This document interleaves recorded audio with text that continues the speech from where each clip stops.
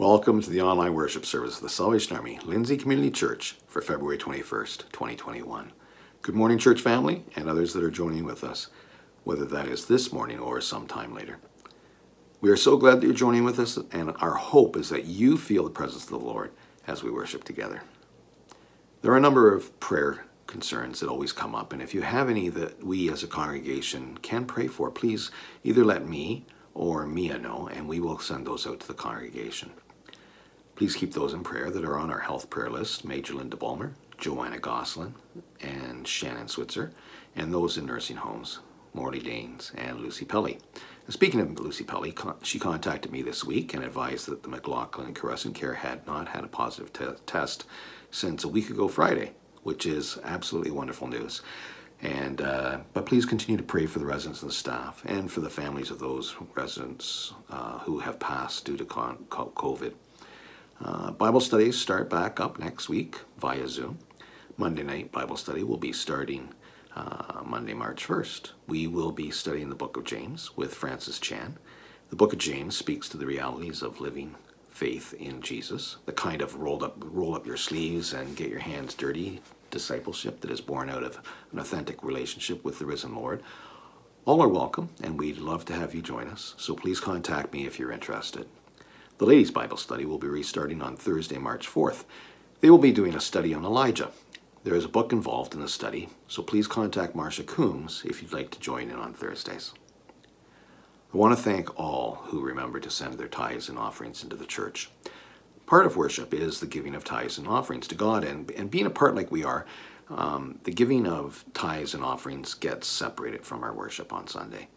Please make this a part of your worship at home as you prayerfully consider supporting our church and the Lord's work here in Lindsay.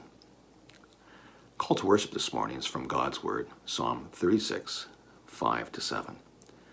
Your love, Lord, reaches to the heavens, your faithfulness to the skies. Your righteousness is like the highest mountains, your justice like the great deep. You, Lord, preserve both people and animals. How priceless is your unfailing love, O God.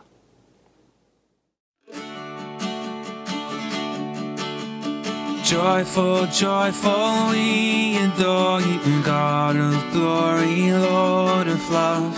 Hearts unfold like flowers before you, opening to the sun above. Melt the clouds of sin and sadness, drive the dark of doubt away. Giver of eternal gladness, fill us with the light of day. You are the one who saves. You are the one who saves. You are the one whose hands lift us from the grave. You are the light of life, the everlasting day. You are the one who takes all our sins away.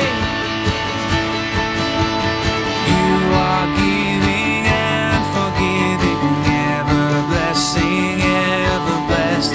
Fountain of the joy of living, ocean depths of happy rest. You are the one who saves.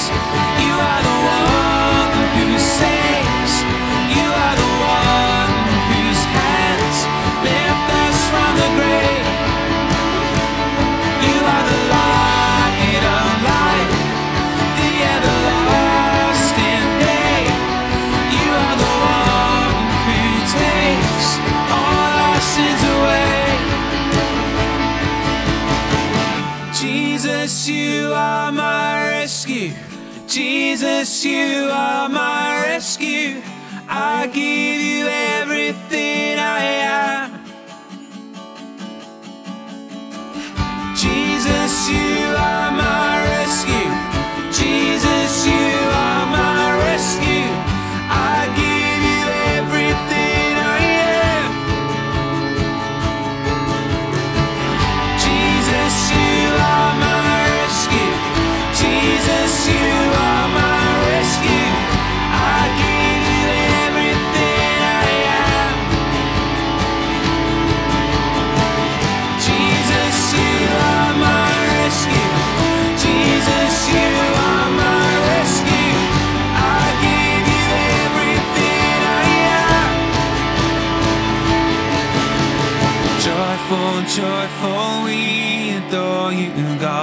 of glory, Lord of love. Hearts unfold like flowers before you, opening to the sun above. You are the one who saves. You are the one who saves. You are the one whose hands lift us from the grave. You are the light of life, the everlasting day. You are the one who takes all our sins away. You are the one who takes all our sins away. You are the one who takes all our sins away.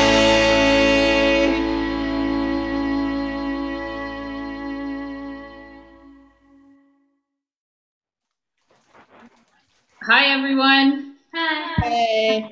Hi.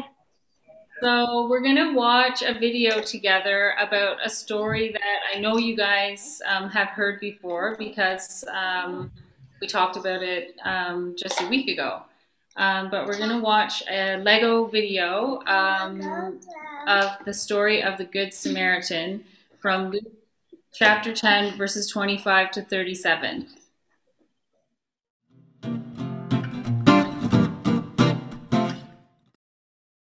A man was going from Jerusalem to Jericho when he was attacked by robbers. Let's go. Get him. They stripped him of his clothes, Get his clothes. beat him, Ouch, ouch, yeah. and went away, leaving him half dead.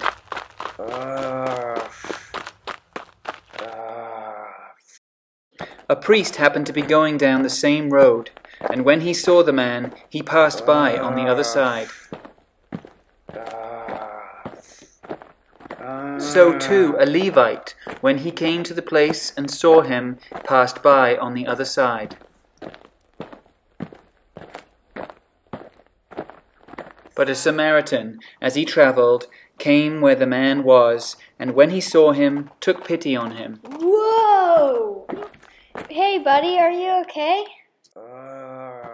Let me help you. I have some bandages here. Let's get you up. Here, you can ride up there.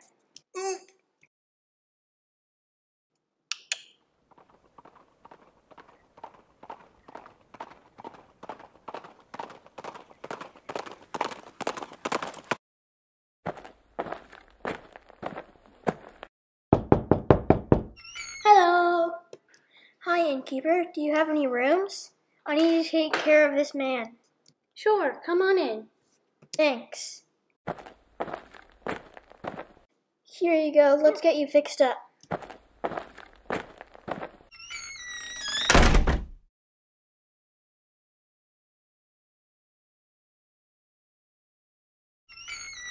Morning. Good morning. Here's 2 denarii. Please look after him. When I return, I will reimburse you for any extra expense you have.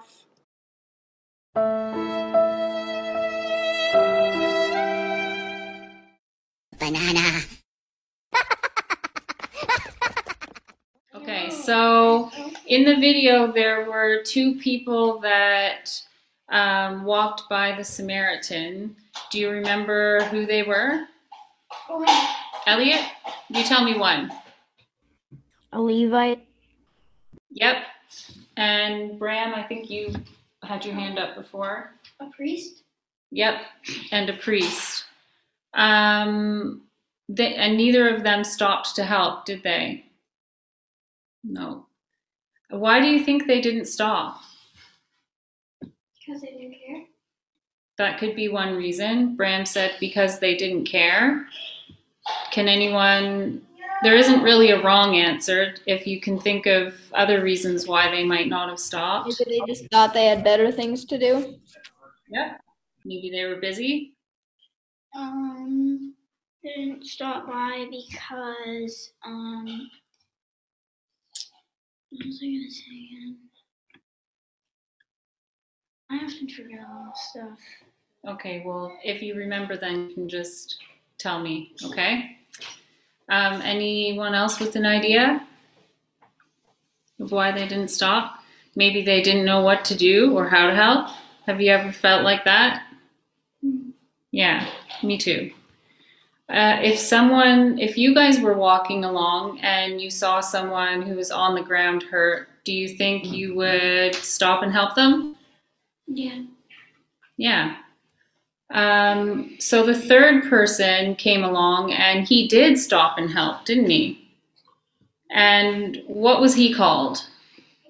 Megan.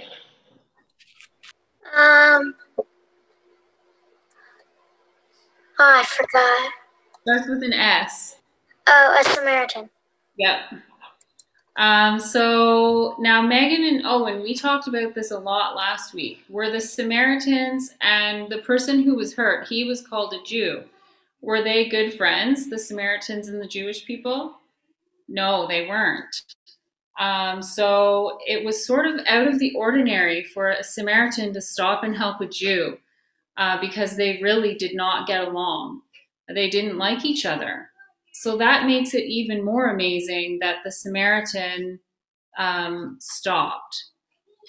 So it's a great story because Jesus wanted us to know that that's what we should do. It doesn't matter if we like the person or if we know the person. It's a person, and if they're hurt or if they need help, what should we do? Help. Yeah, we should help. And what if we don't know what to do? Because even adults sometimes don't know how to help. So if we see someone who's hurt or needs help, what could we do if we don't know what to do? Megan? Go find someone that's older and knows how to help. Yep, that's a great idea. Okay, so I'm going to pray with you guys before we close, okay? God, thank you so much for this group. And I just pray that as we're out and about, that you help us to remember that you love everyone. And that means no matter who it is, if we see someone who needs help, that we should try our best to help them. And please show us how to do this and help us to remember to be kind to everyone. Amen.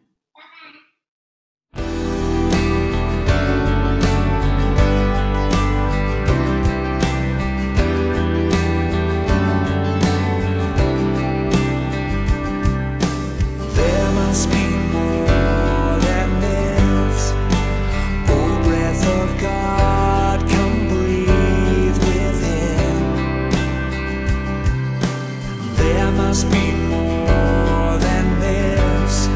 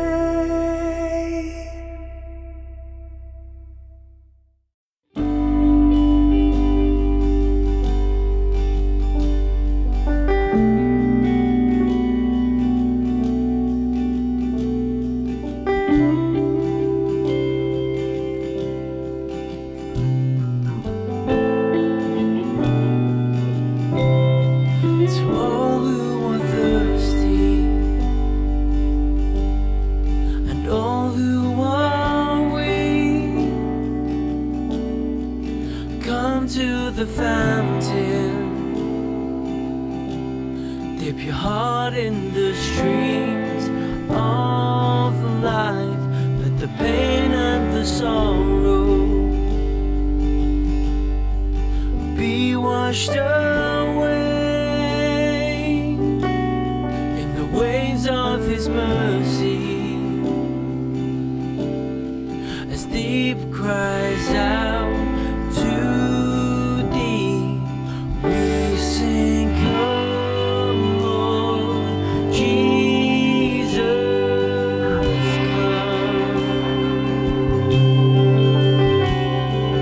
come Lord Jesus, come.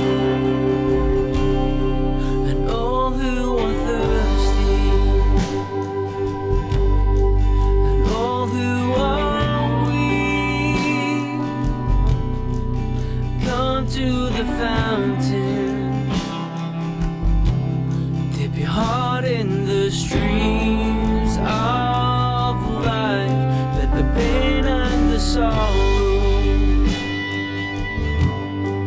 be washed away in the waves of His mercy. As deep cries out to deep, we sing, come Lord Jesus, come Lord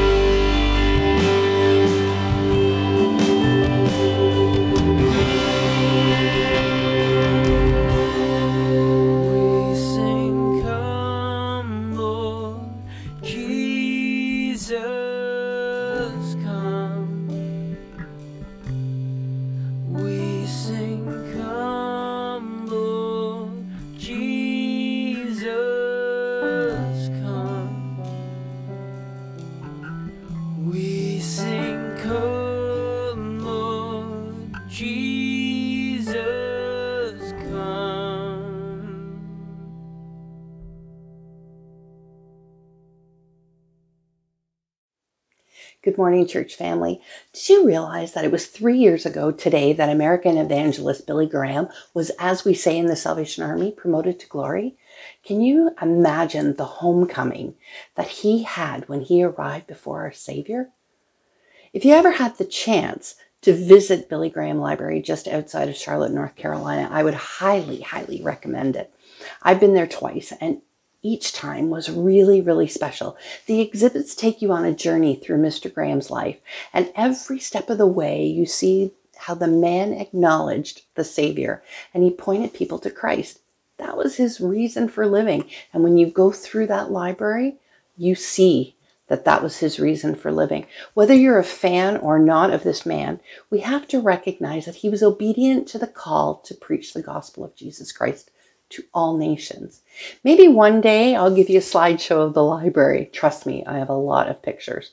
But you see how Billy's life had strong godly influences right from his birth and being raised on the farm to his final days at home in Montreat, North Carolina. Graham acknowledged not only his need for a savior, but everyone's need for a savior. He didn't discriminate, and if ever there was a good Samaritan, it would be him. So why mention him today? Well, I guess I just wanted to encourage you to share the gospel, because we're all called to do that. Some of us do it from a pulpit. Others do it from the comfort of their kitchen table. Whether you find yourself this week, wherever it is, live a life that is worthy of the call. In our corporate time just now, I want to share a prayer based on one of the prayers found in the book Moments with the Savior by Ken Geyer. Why not close your eyes and listen to what God is saying specifically to you right now? Father, Lord, Savior, give us a heart of compassion that we may love our neighbor the way the Good Samaritan loved his. Give us eyes that do not look away and feet that do not turn to the other side of the road. Who is our neighbor, Lord? Is it the shut-in, stripped of independence by arthritis, beaten down by the years, hanging on to life by a thread? Is it the AIDS victim stripped of a long life, battling this insidious virus, life silently flickering away unnoticed in a hospice somewhere? Is my neighbor the unhoused person, stripped of home, broken by the hard reality of pavement, kept alive by the pocket change of a few strangers? Is it the one on the street, stripped of dignity, controlled by harmful substances, half-starved, rummaging through a dumpster for their daily bread? Is my neighbor the person next door, stripped of their happiness, suffering mental illness, looking for a way out? Is it the owner of a business downtown, stripped of assets, battered by the economy, whose business is now bankrupt, all because someone didn't stay home? Are they my neighbor? Deep down inside, Lord, our hearts know the answer. We don't have to ask. Each person we meet, we are to respect and value, recognizing everyone's worth as we are all equal in your eyes. Everyone is our neighbor. Help me to love. Help us to love as you do. Deliver us from hardened emotions which look at your beloved people on the side of the road with a tear in our eye, but without the least intention of helping. Impress upon our hearts, Lord, that the smallest act of kindness is better than the greatest of kind intentions. Help us, your people, to realize that although we cannot do everything to alleviate the suffering in this world, we can do something. And even if that something is a very little thing, it's better than turning and walking away. Amen.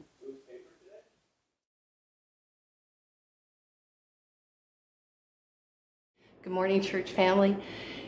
Here we are in a different environment yet again. And Bob and I were privileged to be able to take some holidays this week. And I must admit, I forgot to bring my uniform on holidays. I know. So this morning, I ask your forgiveness. I am preaching in another black and white, but same person with or without the uniform. So I trust that you'll hear where my heart is this morning and that you join me wherever and whenever you're listening. And I just pray that God speaks to you through the words that he's spoken to me this week. Over the next 6 weeks leading up to Easter, Bob and I will be taking some of our thoughts and ideas from a book called Moments with the Savior by Ken Geyer. We'll be looking at the journey up to the crucifixion and resurrection of our Lord through the eyes of different people who were there at the time of the Messiah, Jesus Christ, and more specifically through the windows that they observed their life through. We want to dive a bit deeper into seeing what the first century people saw, feel what they felt, and possibly even learn what they learned.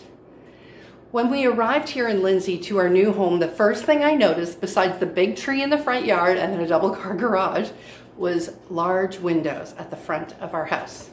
Now, there weren't any doors, but that's a whole other story. But there were large windows at the front of our house, and I couldn't wait to have supper at the dining room table, looking out over the street and watching the people go by. I'm a people watcher, and over the last 11 months, even that has become difficult with all the restrictions that are in place. And I don't know about you, but I have to be in the right mood to clean windows, which isn't very often, I have to admit. The windows were great, Robin and Jerry, good job. But not all the windows that I've viewed life through have been very spotless either, as I'm sure folks in Jesus' time could witness to as well. In fact, they didn't even have glass. Some were made similar to fishing nets on hinges. They were kept closed when it was sunny, and it allowed the air to flow through the lattice, and opened at night to bring in more cool air and the little light that there was. But they were still windows, and this will be the theme over the next few weeks. Thank you to the Pattinson production family for our children's time this morning and the retelling of one of the most familiar parables in Scripture, the Good Samaritan, found in Luke chapter 10. The question is asked by a lawyer who seemed more intent on settling his uneasy conscience than to debate, and Jesus poses the answer to this question, who is my neighbor, in the most unpredicted of places, on a dusty road leading out of Jerusalem. Now, the walk between Jerusalem and Jericho is about 18 miles. It takes maybe 8 hours or so. It's downhill for the most part, and most of the trip is done in very barren and dry areas. But first, making it through the hills were anything but easy. The road from Jerusalem to Jericho sloped steadily downward through a wilderness of rocks and gorges and powdery ledges of limestone. Everywhere you look was the same dusty, sandy beige color, except when the sun was rising and streaks of pink could be seen across the sky and the hills. The road wound down through the hills like a snake and often came precariously close to the edge of the steep ravines on either side, making it not an easy journey. Now add to the terrain criminals who waited in the crevices for unsuspecting travelers. The people listening to Jesus tell this story would know exactly the picture that he was painting for them. Growing up, when I heard this story, I could picture the priest stopping, crossing the street, walking for a bit, then coming back to the side he originally started on once he had passed the injured man. That was my window that I was looking through. But this was not what his audience would have pictured, as many of them would have taken that road going up from Jericho to Jerusalem for their holy days. At some point, this road is so narrow that passers-by would have to literally step over each other, and especially if there was a body on the road, which makes the story even more compelling. The road was so treacherous in places that it was also known as the Way of Blood. Now down the road comes the tired priest. The robbers recognize him to be a religious man from the clothes that he wears, and so they allow him safe passage. Some things are sacred even to criminals. Besides, the reason probably was because priests never carried anything of value anyway, and it'd be kind of a waste of time and energy. For the last 8 days, the priest had been in the temple from morning till night, where he served and taught people in the straight and narrow ways of the law. For the times the Jewish people had strayed, he interceded on their behalf, burning incense, saying prayers, and offering sacrifices. The days were long and tiresome, and he had to give total attention to every minute detail that he was to perform. He did everything from listening and trying legal cases to checking the wicks of the temple oil lamps. Some of our older officer colleagues may even remember a time when they not only had to be plumber and bookkeeper, but also collector of firewood and even donations so they could put food on their table.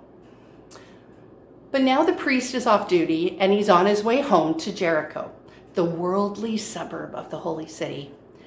I don't think at the end of my work week I would want to walk 8 hours, even if it was mostly downhill. The priest passes the time by meditating on a psalm, but the rhythm of Hebrew poetry comes to an abrupt stop when he hears the guttural moans coming along the roadside. There lies a man naked and crushed who has been beaten raw and has been bleeding. The priest thinks the man is a Jew. But is he really? The law says that if you see your brother's donkey or ox fall down by the way, you should not hide yourself from it, but you should help it up. And how much more then should you help if your brother himself has fallen? But that's not the portion of the law that comes to the priest's mind. He thinks of the passage which says that anyone who touches a dead person shall be rendered unclean for 7 days. Clinical versus compassion. Legalism at its best. The priest reasons to himself, the poor man's barely alive. If I stop and help him, he could die in my arms. And then he thinks of the elaborate ritual that he'd have to go through to purify himself. And frankly, he's had enough of rituals for 1 week. Besides, if the priest is rendered unclean, that would interfere with his religious duties at the local synagogue in Jericho, and he's supposed to teach Torah classes all the following week. So instead of risking the defilement that would keep him from fulfilling his religious responsibilities the following week, the priest just turns and walks away. After all, teaching is his gift, and it wouldn't be wise to use his time or talents to have to stay in isolation for a week because he helped someone like this. Next is the Levite. He's coming down the road. He's an assistant to the priest and helps with temple worship, but he too is off work and itching to get back to Jericho. He's in a rush because he has to get back for a council meeting where he has been asked to give the opening invocation. It's a real honor for him, and it could lead to more opportunities and will definitely give him more visibility and a greater circle of influence in the community. The doors that could be opened to him if he does this well would give him opportunities to rub shoulders with the council members and top merchants and people of society. And those people were always good givers and knew how to treat their holy men. And once you were in with the right crowd, well, that could make all the difference in your life in the community. Key leaders, important people, you on the same level as them, you might even be able to make some extra money on the side. Have you ever given up an opportunity to be with someone or speak to someone or give to someone because you were late for band practice or you just needed to get those goods sorted so that everybody could benefit from the greater good? Well, lying in the path, again, was this man. He was an interruption to the thoughts of climbing the social ladder for the Levite, a man who had been beaten by robbers.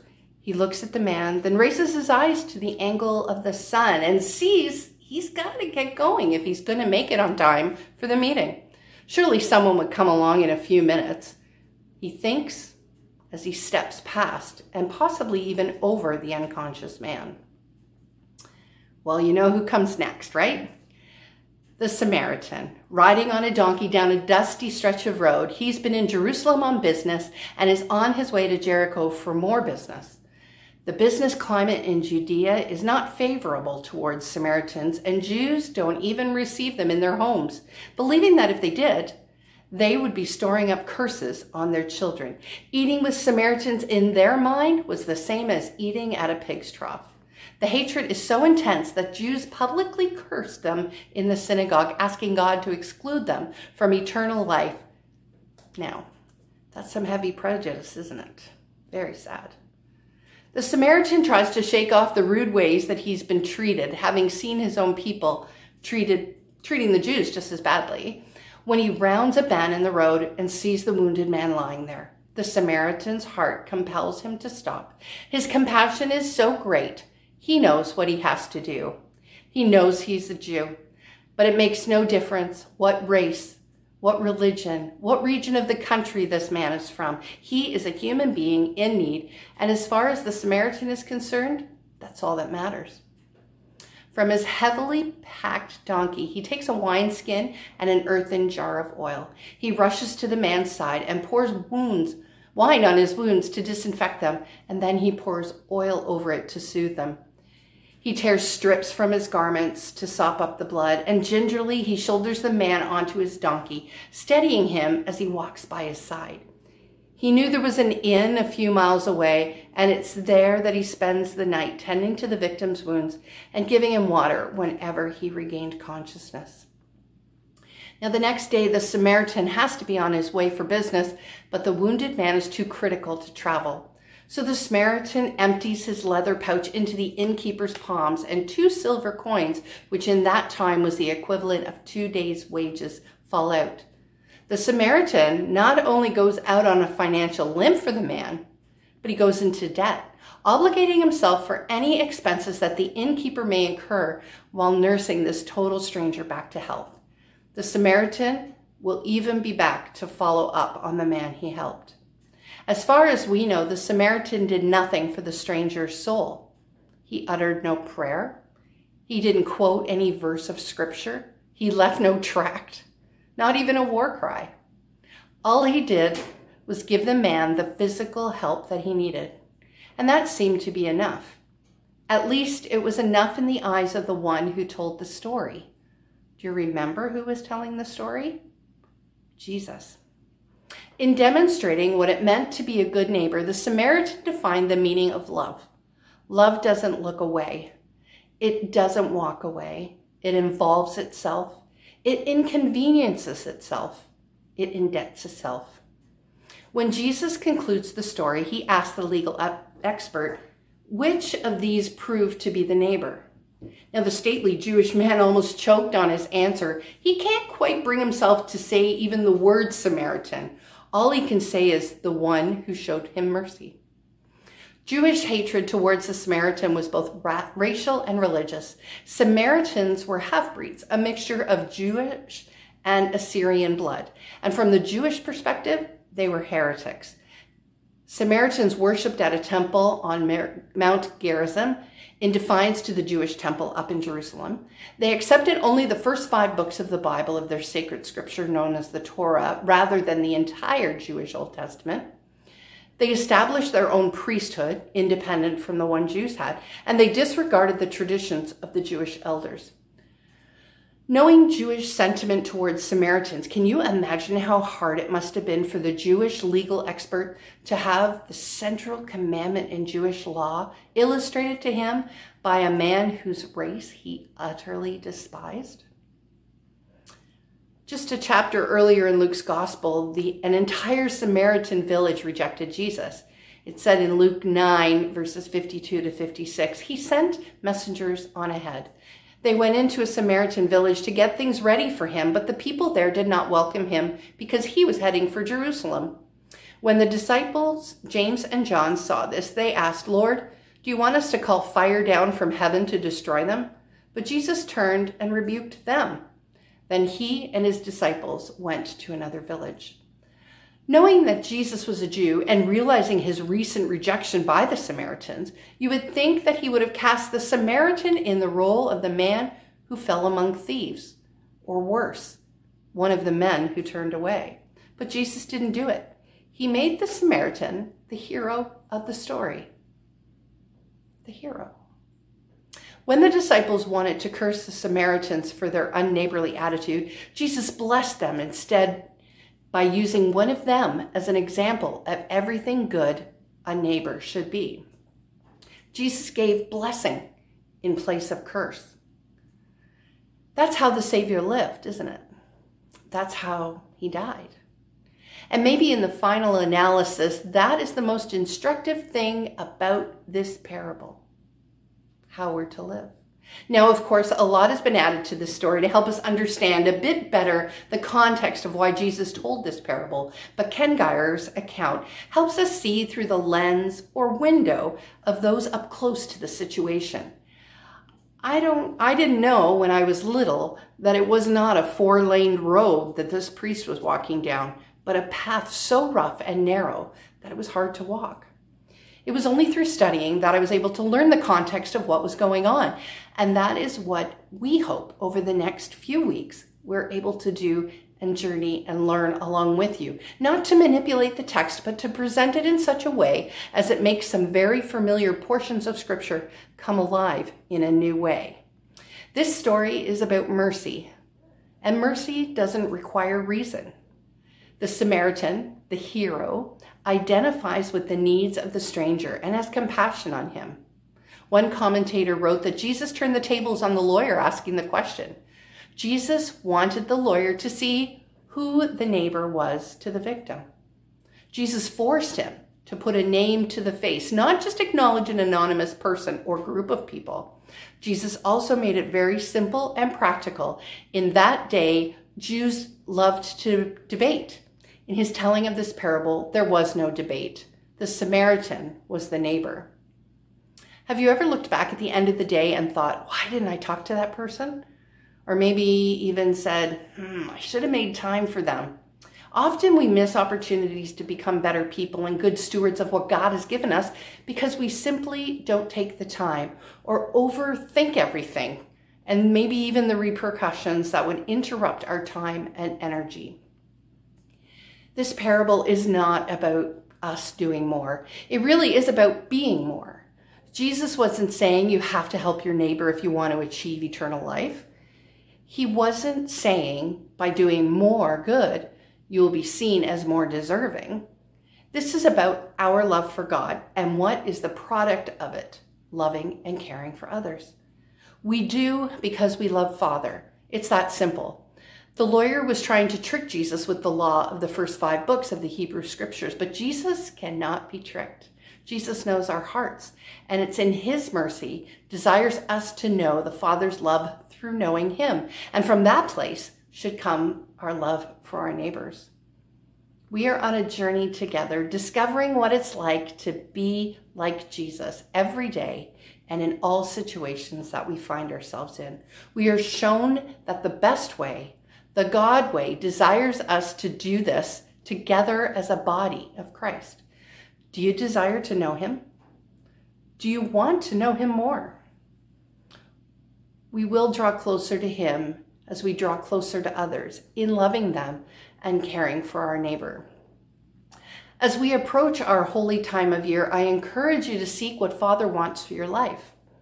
What is it that we're in need of? What is it that we need to let go of? Is there something material? Maybe it's something inside you just can't surrender. Maybe you find too much idle time. And at this point in our history, well, that's a reality for many of us, isn't it? Well, our problems are real. And Father wants us to know that we can take them to him. Maybe we need to take baby steps in breaking old habits and developing new ones. Maybe we sit in a quiet place and allow our minds to declutter so that we can better hear what God has to say to us. Whatever your situation right now is, God wants to grant you peace, love, and his mercy. And in doing that, we can show his love to others around us. So what's our challenge for today? To love. Jesus said to the lawyer, what I believe he wants to say to us today, go and do likewise. Be the merciful. Love your neighbor. Please pray with me. Father, we want to be like the Good Samaritan and take care of the poor, but sometimes we don't do what we believe we should because things get in the way. We don't have enough money, time, or even we don't think we have all the skill to do what needs to be done. Give us the eyes to see what you want us to see, and Holy Spirit, give us the power to live and love like Jesus did. In a time where we are dictated what we can and cannot do, give us the ability to be your hands and feet within the areas where we do find influence around us. Help us when sick to praise you. Help us when we find ourselves in want to praise you. I also want to thank you for those Samaritans you have placed in our lives, for those people who reached out when we least expected it and helped us carry burdens too heavy for us to carry on our own. Lord, as we go through this next week, help us to see who our neighbors are. And at the very least, give us the insight to pray for them when they come to mind. Help us to draw closer to them and to you, to surrender to you the things that weigh us down on this journey. Help us to see clearly through the windows we have placed between us and outside the world. Help us not to be afraid to open those windows and to allow what you have on the outside to bless us on the inside. Bless you and thank you for your scripture that teaches us your truth. And thank you for those you have placed in our lives to help those truths come alive and speak to us through the revelation of your Spirit. Thank you for our neighbor. Bless our neighbors. Amen. Well, hang in there and the benediction will be along in a moment. God bless you this week.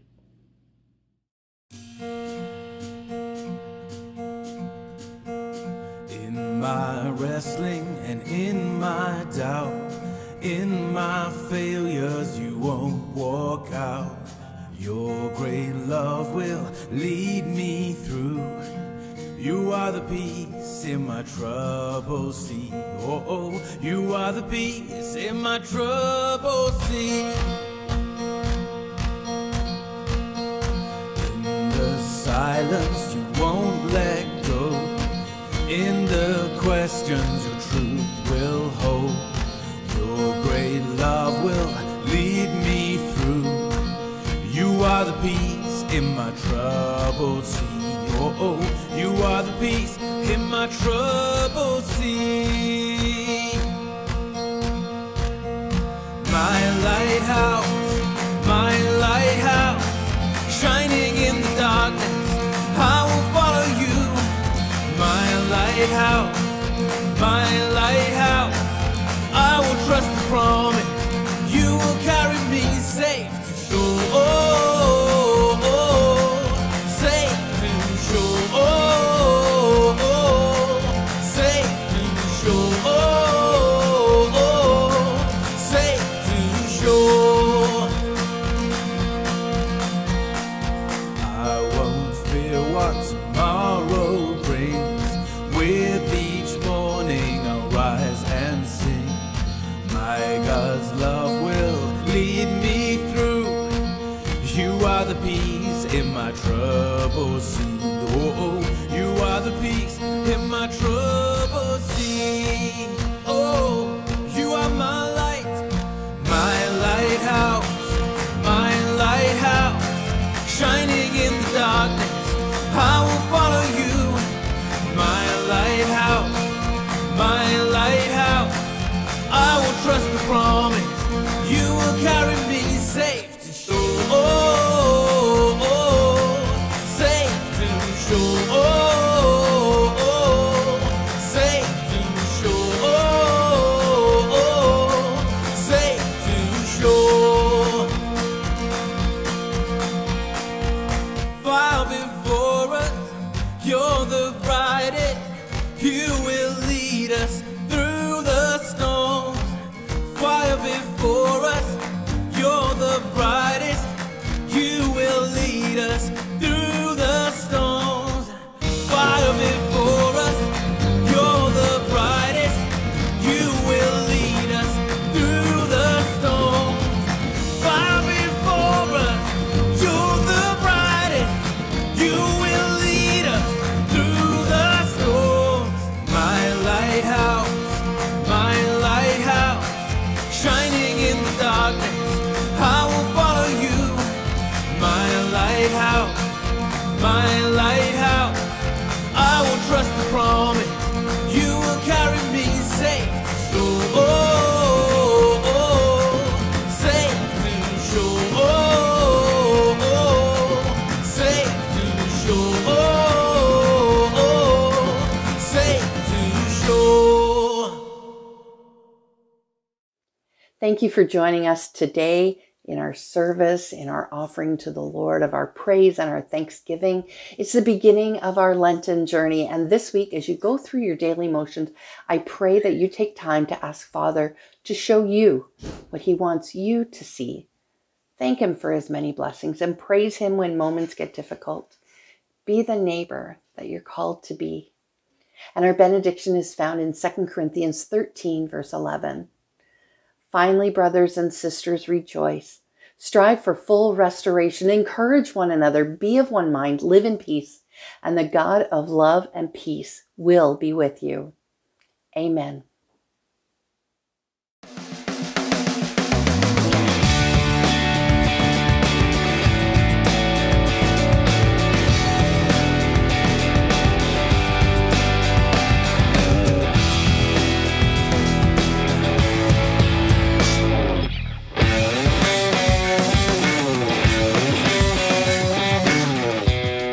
Flashed across my TV screen.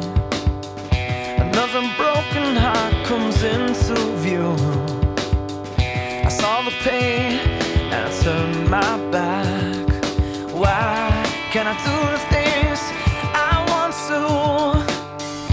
I am willing yet I'm so afraid. You give me strength when I say I wanna be your hands, I wanna be your feet. I'll go where you send me, I'll go where you send me. Be your hands, I'll be your feet. I'll go where you send me, I'll go where you send me. And I'll try, yeah, I'll try to touch the world like you touch my life. And I'll find my ways to be your hands. I'll abandon every selfish thought. I'll surrender everything I've got. You can have